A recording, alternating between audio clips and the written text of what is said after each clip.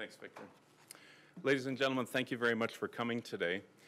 My name is Scott Baptiste. The reason that we have requested the presence of the media today at police headquarters is to detail for you the efforts of a project that has been ongoing for the last several months with respect to a very prolific break-and-enter suspect that has been active in the City of Toronto and in York region.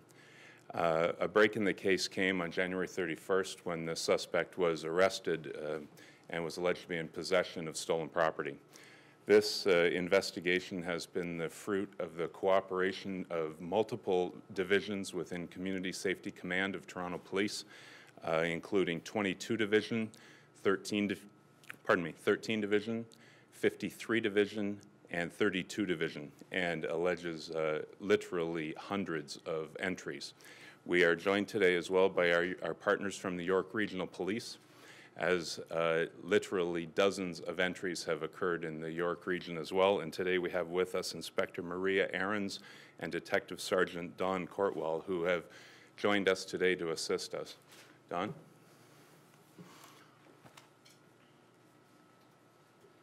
Yeah, so let's Savas get into the investigative details. I just want to thank Metro Toronto Police for the cooperative effort in this investigation. Also want to thank some members from my unit, Jason Curry, Mark Blacker, and Mike Godber, 3 dedicated officers who spent months investigating this individual. Without the cooperation and communication with York Regional Police and Metro Toronto Police, we wouldn't be here today. So again, I just want to emphasize the fact that it was great teamwork between the districts and within York Regional Police, and I'll let Savas get into the details of the investigation. Thanks, Don. Thank you. Ladies and gentlemen, the purpose of today's, of bringing you all here today is to detail for you some of the details of this investigation and to ensure that we get the property that has been seized in these entries as a result of a number of search warrants back to the rightful owners. So to detail the investigation, I'll turn it over to Detective Sergeant Savas Kyriacou of 13 Division CIB. Savas. Thank you, Superintendent. And thank you for attending. And first of all, I'd like to acknowledge our partners, myself, York Region Police, and various divisions in Toronto Police Service, 22, 32, 53. And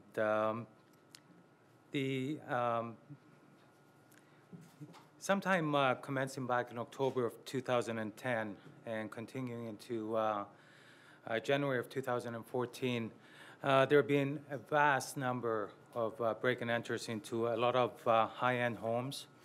The homes spread throughout GTA, the areas of Vaughan, City of Vaughan, and Richmond Hill. It is alleged that Mr. Gagnon, Shane Gagnon, who is from Bradford in that West Quillenbury area of Ontario,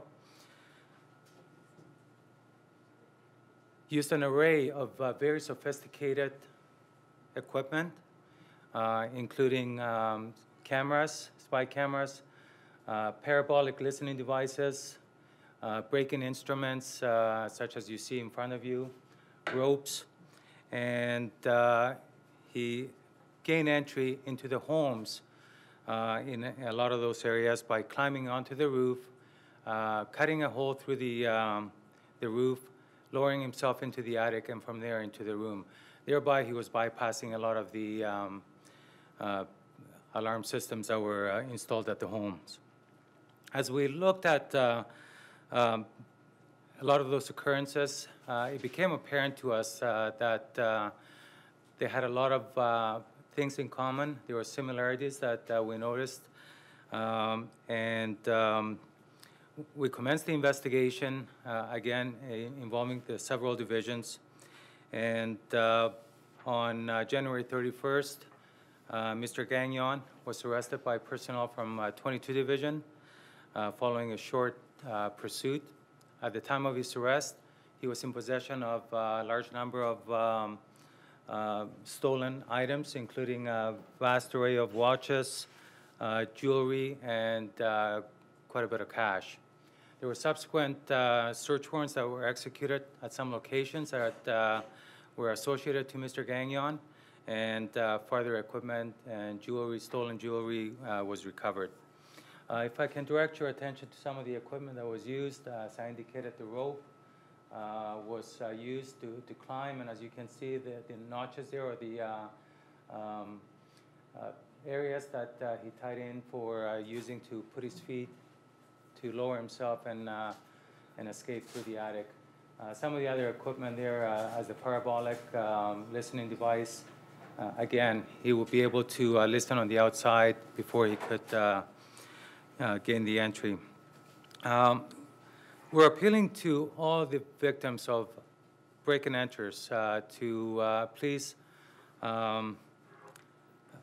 give us a call, and I'm going to provide you with a phone number and a website as well as an email address that you can contact us. We will have, we'll take your name, number, and we'll have one of our investigators that'll be calling you back to follow up with that. The phone number that they can call is 416-808-3219.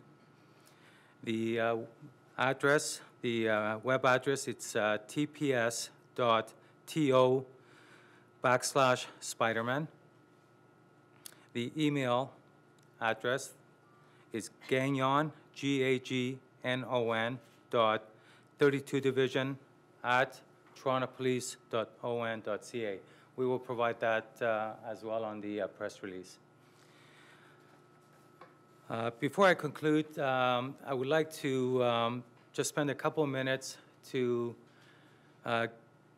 give the people, general public, some crime prevention tips that might help, hopefully, in the future to avert some of these types of occurrences from happening. Please remove items from around the home that provide access to second floor windows or the roof. Don't leave any ladders out in the backyards. Please make sure that they're secured in a garage. Lighting is very important. Ensure that there's motion detectors that are installed on the perimeter of the home. Sliding doors is another area where people easily access. They can be very easily removed from the track. We can avoid that by putting a bar right across the track and also put a lock pin into the door.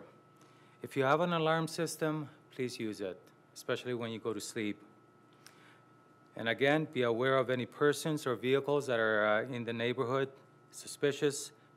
Make a call to the police right away.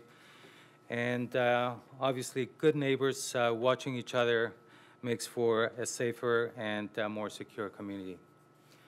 If you have any questions, I can answer them now. Can you tell us a little bit about the suspect? I'm sorry? The suspect. Can you tell us a little bit about him? The suspect is, his name is Shane Gagnon. Gagnon is Gagnon.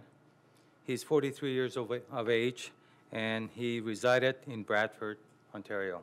How was he caught? He was caught driving a vehicle by 22 Division personnel. There was a short pursuit, and he was arrested at the time. Had he allegedly just broken into a home? Do you think he was about to? No, it was. It wasn't quite as as nice as that, but it was. There were a couple young police officers conducting observations at a traffic point, and it is allegedly that Mr. Gagnon committed an offense against the Highway Traffic Act.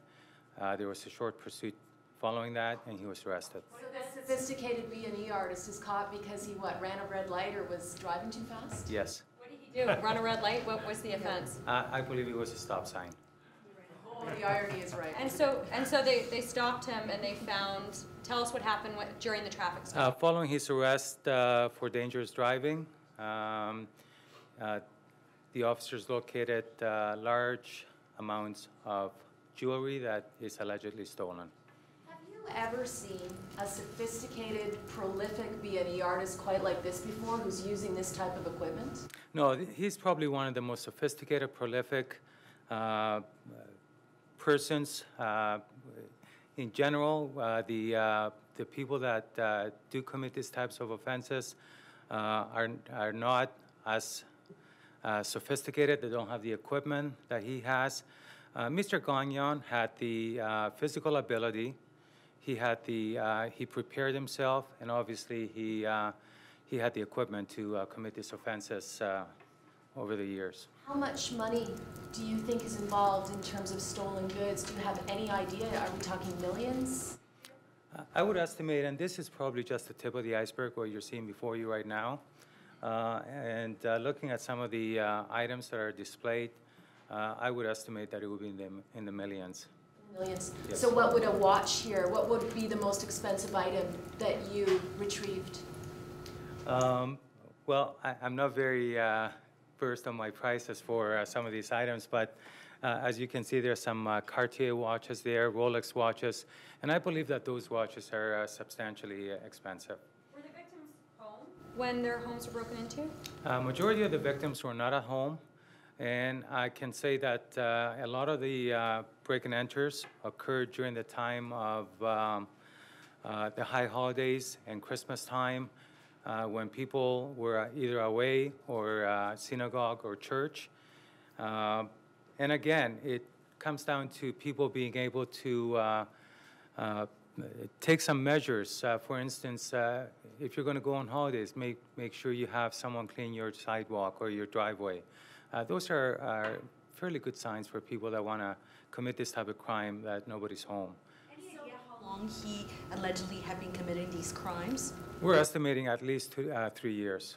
At least 3 years. The other aspect of this story is, what did he do with all of this? Who is he selling it to make a profit? How easy is it for somebody to fence this stuff? This is something that we're going to be following up as part of our investigation. It is an ongoing investigation, and we're far from finished. So you only have... Just answer that question? Sure, absolutely. Through our investigation, we have identified some jewelers where he is pawning the property in the city of Vaughan, and have been told that he's getting 30 cents on the dollar for selling the products. But some of the jewelers have commented that he knew the jewelry better than the jeweler themselves, right? So he's been in this business for a long time.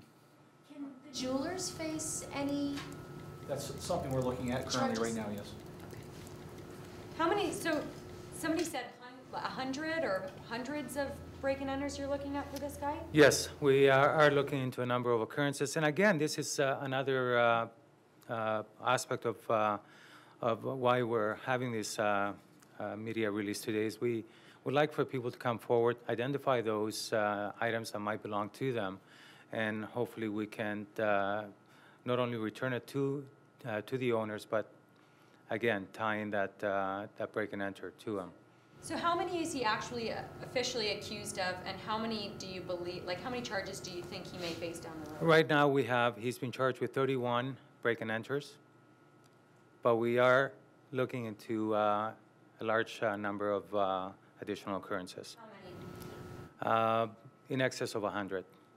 So He he's was working with 43. anybody. What else did he do for a living? Does he have priors? Did he have a different career? Is there anything more you can tell us about him? He was known to us, but I can't go any farther than that. And as far as other work, we're not exactly sure if he had any other type of employment. He did double sometimes into metal work, but we're not sure if that was a source of income for him. Do you know if Mr. Gagnon was working? I'm sorry? What parts of the city did he target? The city, the parts of the city that he targeted were Forest Hill area, fairly affluent neighborhoods, areas in Vaughan, the city of Vaughan, and Richmond Hill. What about Etobicoke, where he was, where this traffic stop happened? Yes, that is part of our ongoing investigation to see if there had been any occurrences from there that could be associated to him. And where does he have any assistant? We're not sure. Again, this is something we're going to be following up with. And where was he arrested? Was it in Etobicoke, or do you have a major intersection? Yes, it was in Etobicoke, Where was it? near Lakeshore. Lakeshore and what? Just so we can go there and say, this is where bright-eyed 22 division officers Yeah. brought this prolific alleged robber right. down. I'm sorry, I don't have the exact address, but I will get that for you. Okay. Yeah. What is the nationality originally? I'm sorry? Nationality, because his name sounds like Asian name. Gagnon? Yeah. I believe actually Gagnon is a name that he acquired later on. His original name, it's, and I'll spell it for you, it's Zawarick. It's spelled Z-W-E-Z-D-A-R-A-R-Y-K. I believe that was his birth name, which was subsequently changed to Gagnon. How long ago? We're not sure exactly how long, but it is 5-6 years ago, I believe. I don't have the exact date. He sounds like quite the con artist. You might have that right. What kind of lifestyle was he living, like a lavish lifestyle, nice place? He had several homes, and we believe that he was in the process, along with his common law wife, in opening up a restaurant. Where? I believe it was in Bradford. What's the name of the restaurant? I am not sure. Does it exist? Is there a building there that we could go and get a shot of? Yeah, I'm not going to name the restaurant, but there is a business that it does exist. What kind of restaurant can you say? I'm not going to get into detail. Bradford's a small town, so. But any, High-end restaurant or a Chuck E. Cheese? I mean, It's a middle-class restaurant. okay. Would his common law wife be facing any charges? Does he have, are you considering the possibility he has an accomplice? No, to our knowledge, she wasn't involved. She's a stay-at-home mom. And was no not- idea this is what her boyfriend is doing? Well, I'm not going to get into details, but I'd say she probably was aware of what he was doing. she got a lot of jewelry for Christmas? Cartier, Rolex, that sorts of Yeah. stuff. How old is it? So he's a father? Father of 2 years. How old are the children? I'm not sure exactly. Young children? Yes, young. Can you say how he was regarded in the community, perhaps? I mean, this is a guy that's a family man by the sounds of it, opening up a restaurant. And was he living 2 different lives, would you say? Like, talk to us about that. Ladies and gentlemen, as we said, this is an ongoing investigation, and what our purpose today is to bring us back to the property and for us to try to make sure that we can get the public coming to this website and making the phone calls to this phone number if they believe they may have been a target of one of these break-and-enters and that some of their property might be in our possession. Our goal today is to get that property back to the rightful owners and to do our job as far as customer service with the people of Toronto and the people of York Region. So if you could please help us get that message, that we'd be sincerely in your debt. Do you have more than what's on display here? Yes, yes, there is more property than this. Like a lot more, a double, or? This is a This is a small sample? This is a sample of the property that's been seized, yes. But everything's on that website? Yes, we are working on that. It's an ongoing process. It's a substantial amount of work to get all of this cataloged and get this uploaded, and we're in the process of doing that. And we have a great majority of it already on there. So please refer to the website and refer to the phone number. So he was arrested at the end of January. Why are we hearing about it now? It's one of these things where it's an investigation that is ongoing, and as has been said by Detective Sergeant Kyriacou, this was a break in the case with this vehicle stop that this person was in possession of this property. So from that point on, the need to bring this investigation together, have multiple investigators from multiple jurisdictions come together, realize that there's a similar modus operandi to pull this together, that is something that takes time and effort and the ability of these officers to work together, and I think they need to really have a pat on the back. Our officers in our major crime offices have really come together to do this. So were all 31 charges laid at once, or have there been multiple informations, or has the information been changing as the months? The information's been changing as we go along. So he was initially charged with how many? 6. 6, and then added? There's been 2 additional sessions where additional charges have been laid, yes. So can you give us an idea of how many items you've seized and the type of items, like a lot of watches? This is an excellent sample of it. A lot of it is jewelry, etc. And as far as more detail, please refer to the website and call in, because this is one of the things where people are going to be coming forward, and we're going to be trying to do our very, very best to get property back to the rightful owner. So how many items do you have approximately? As you can see, there's this is a sample. There are literally hundreds of items. Great. Thank you very much. We appreciate you coming today. Thank you.